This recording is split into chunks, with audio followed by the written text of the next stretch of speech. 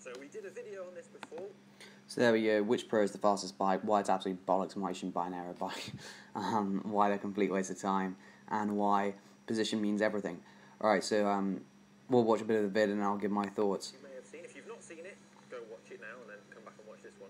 But it was very popular and lots of you enjoyed it. It's very rigid in each one, so there's very, very controlled across all three positions. Alright, so we'll skip along for a bit. So they're using a power tap rear hub, Power tap rear wheel in that.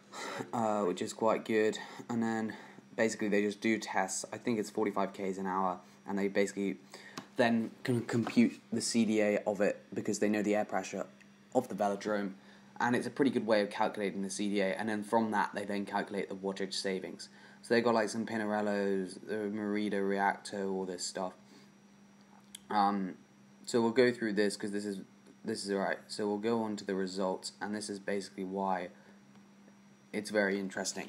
So we go here, so you can see the CDA, so that's basically the coefficient of drag, and then you can see the watts at 45 k's an hour.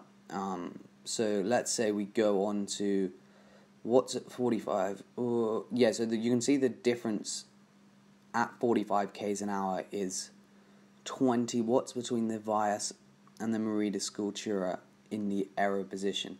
So that's 20 watts, but then in the straight arm hoods, it's 387 watts. So it's like, in reality, if you want to save 80 watts, don't go in the hoods with a straight arm at 45 k's an hour, just get in an Aero position. I mean, the savings are so minute. I mean, look at the difference between, like, the difference is so marginal that I don't really see the point of spending so much extra money on a bike that's slightly more aero.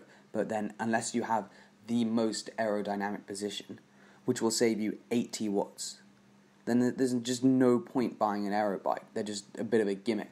I think if you're a professional and you have an outrageously aero position, then yes, buy an aero bike. But if you're an average punter, it makes absolutely zero sense to concentrate on, oh yeah, but I can save like 20 watts at 45 k's an hour in a velodrome. Yeah, but how often do you spend at 45 k's an hour on the front? Probably of a race, not very often. If you're drafting, obviously it's less, and if you're going at less speed, then you're saving less watts. But if you really want to save the watts, then do some flexibility, do some pre-activation exercises before you get on your bike, do things which will actually make you more flexible and a better athlete, so then you can get in a more aerodynamic position, you can get into the aero position on the Merida Sculptura, which is like 307 watts for 45 k's an hour, and instead of complaining that, oh yeah, I don't go very fast because I only have a Scott foil and that's slightly less aerodynamic than the Vias or whatever it is. I mean, it's just pointless. I don't really see like, oh, I have a Vias, or I'm 0.7 watts slower at 45 k's an hour. Oh, that must be the reason I get dropped. It's like, no, if you get dropped on the flat, it's mainly because you can't push the watts in an aero position. So learn how to push the watts in the aero position, and maybe consider an aero bike. But for me, they're not as comfortable often. They also have stupid aero integrations, which makes it very hard to actually change like the bike position. So if you do want to slightly change your position, there's absolutely zero chance. So this old bloke's trying to sell you bikes, so he's like, oh yeah, it's quite a big difference. And then we'll pick up the other thing, like here saying about all the savings that you can save.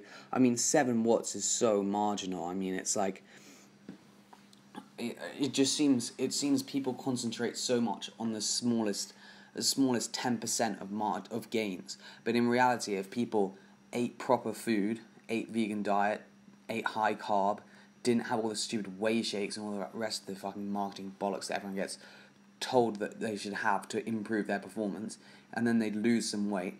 And then if they also just learnt to get a bit of flexible, so they get in an aerodynamic position, then, and actually trained properly, bought a power meter. Like, how many people have an aero bike and then don't have a power meter? It's like, you're trying to save watts, yet you don't even know how many watts you're doing. Like, that's just dumb. It makes no sense. So it's far better just to, like, focus on the 80%. Focus on what you can actually improve. Like, yeah, maybe buy some aero wheels if you think they're going to be cool. But in reality, if you want to be a faster bike rider, is none of this marketing gimmicky stuff does it. The thing that does it is working hard consistently, eating good food, eating the right food that will fuel you, eating high carb, low fat, vegan. That is how you're going to do it. Not buying some zip HO8s because they'll be slightly more aero. It's like you have £1,000 to spend on wheels. You could either spend that £1,000 on wheels, or you could go on a holiday somewhere where if you live somewhere bad for cycling, and then you could do far more training that week if you go on holiday in comparison to buying some stupid wheels that mean nothing.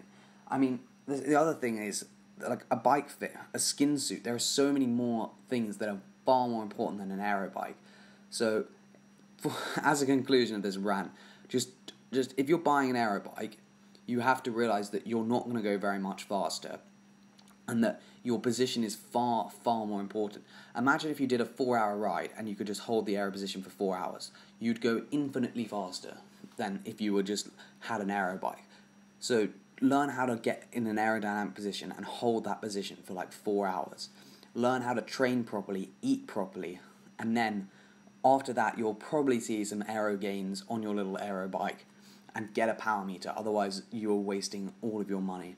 Yeah, you might want a nice bike, but for me it seems dumb to buy a nice bike when you can and then expect to go fast, when in reality if you want to go fast, all you have to do is just follow the basics I've set out before, and you will go far faster than an aero bike could ever deliver you.